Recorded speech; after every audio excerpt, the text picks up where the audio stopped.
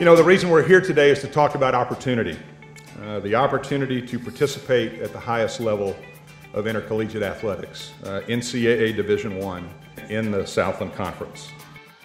I ask them 3 questions, and I also do this with every staff member every year.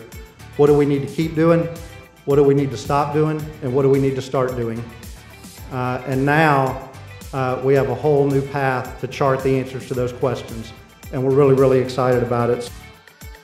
Opportunities that can innovate, and opportunities also that create decisions and make the university a better version of itself.